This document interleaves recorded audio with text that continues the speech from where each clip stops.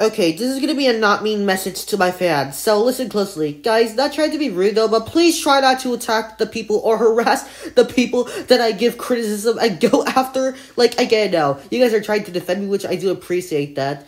And I obviously do like it when you guys give my haters criticism, but other than that, please try not to take it too far. Because if you guys continue to try to take it far, then you're basically gonna make me have a toxic fandom, because if you guys, people think my fandom's toxic, then people are probably gonna think that it's not helping my reputation at all. Like, literally look at Vince. He lost interest on Foxy to Fox 110 because her fandom is not, you know, helping her at all. But I'm pretty sure Foxy's fandom is pretty much healthy in my opinion. But please understand this message, because I do not want the same thing to happen. So please try not to attack. You can still continue criticizing the people that try to give me criticism, obviously, but please do not try to take it too far.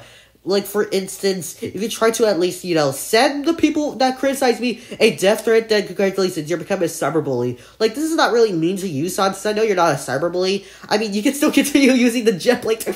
Since even though I'm not really a big fan of the jet plane term, I find it to be funny when you use it, honestly. But please understand this message. And I love to give credit to this person, because this person said I should control my fan base. Well, I literally cannot control them due to the fact that, you know, I don't have the ability to control their brains, and it would be really unfair due to the fact that they can do whatever they want, but it's their decision. But please understand this message to my fans. Please understand this. Anyways, that's it for the video. This is what I have to say about the video, so bye.